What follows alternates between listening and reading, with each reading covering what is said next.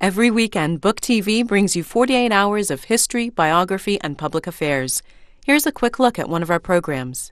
We have a question right here, and we'll continue to work our way around the room.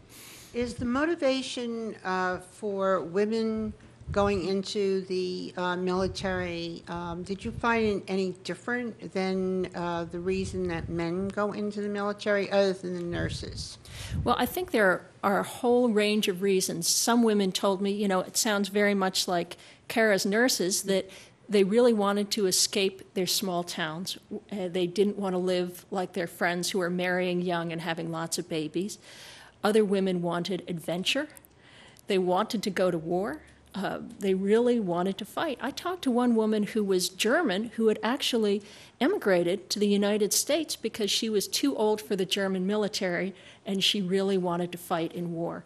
The ones with the families and children, the same, what would be their motivation? Some of it was also economic. There were many women I talked to who came from real poverty. Very serious poverty, and for them the military was a way out.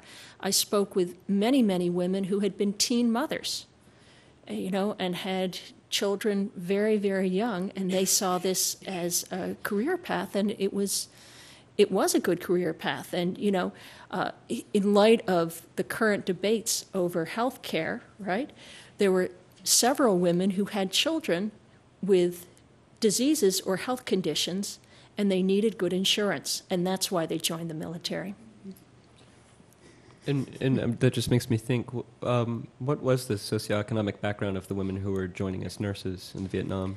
It was pretty widespread as well. The economic factor was a big motivator for most young nurses. There was a split largely in the Vietnam War of career nurses who had been in for quite some time. And then the young nurses that were recruited straight out of nursing school, most of those had signed up through what was called the Army Student Nurse Program, which is essentially the ROTC for nurses.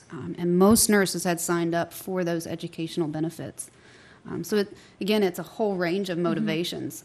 Men who were nurses signed up because they knew if they were drafted, the Army might decide they make good infantrymen as opposed to good nurses. So that the draft essentially explains men's motivations. Women were obviously quite different. You don't have to wait for the weekend to watch our programs. Watch online at booktv.org and follow us on Twitter.